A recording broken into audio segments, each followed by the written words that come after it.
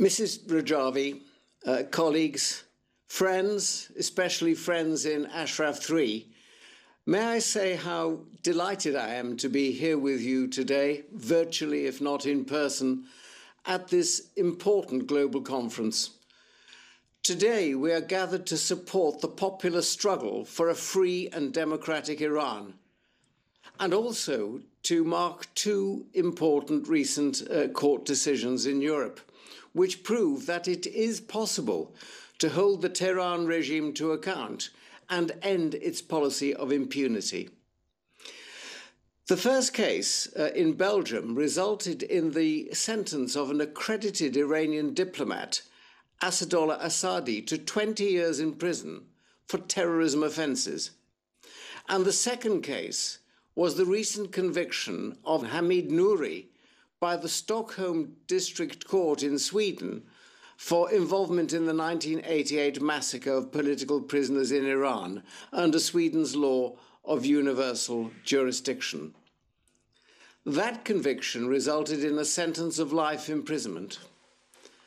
However, it's troubling that some of our European allies, such as Belgium, appear to be contemplating enacting new legislation that would result in convicted criminals being sent back to Iran to serve their sentences.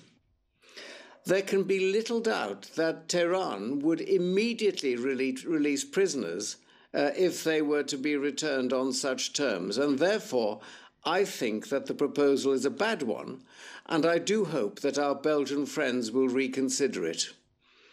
Because the point is that bullies should be confronted with firmness. They shouldn't be appeased.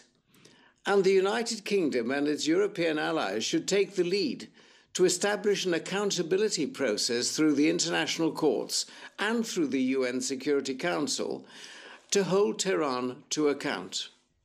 They should be seeking the prosecution of those regime officials who are responsible for outrages such as the policy of hostage-taking and such as, notoriously, the historic and current human rights violations that amount to crimes against humanity, and I have in mind particularly the 1988 massacre of political prisoners.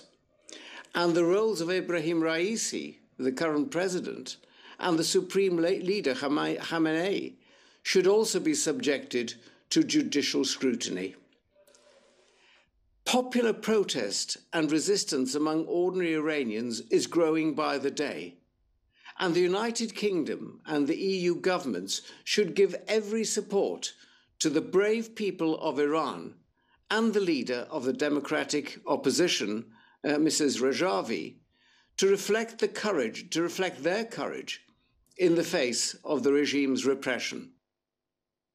The international community must support the forces of democratic change in Iran. And I believe that that change is coming, and that Mrs. Maryam Rajvi will be the person to deliver it. And I trust that before too long, we will be celebrating the return of freedom and democracy to the people of the great nation of Iran. Thank you very much.